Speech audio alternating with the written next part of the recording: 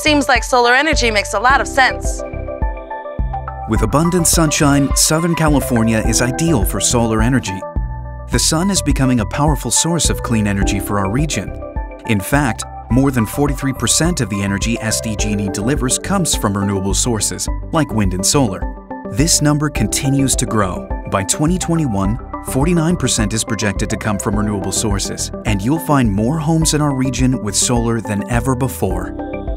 What about when the sun isn't shining? After sunset, or when the sun isn't shining, solar customers still need electricity.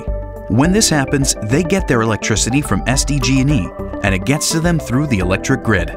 The grid is the wires, meters, substations, power plants, and all the other parts that make up the electric system.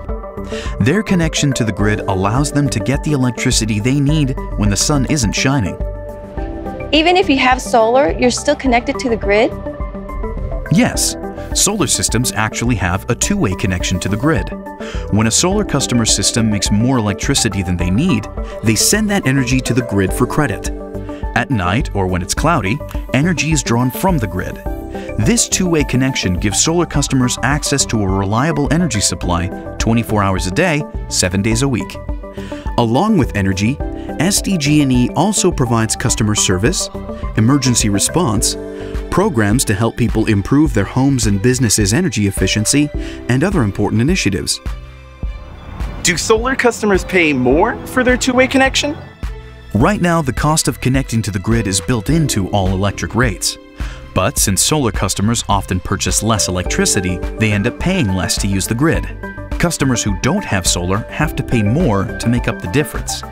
That's one of the reasons why California is changing the way electric rates are structured, to ensure everyone who uses the grid shares equally in its costs. If I install solar and draw less power, shouldn't I be paying less? The cost to serve customers with or without solar is nearly the same. When a customer installs solar, SDG&E still needs to provide and maintain the poles, wires, meters, substations, and power plants necessary to serve solar customers at night and on cloudy days. Electric rates include a number of different parts, such as electricity, the transmission and distribution to get electricity to customers, costs for programs we offer, and an amount that covers the shifting of costs from lower use tiers to higher tiers. Solar customers benefit from all these services from SDG&E, often without paying their share of the costs. Are there special rates for solar? Customers with solar can choose from any residential rate or a specific solar rate. The right rate for a customer can depend on when they use energy and how much they use.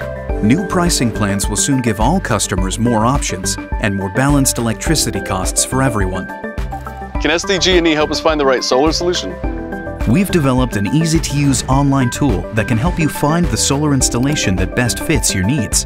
You can use the tool to calculate your solar project costs and how much energy will be produced.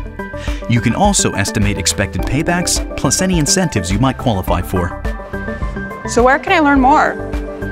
Visit us at sdge.com/solar to learn more about solar and its impact on the electric grid.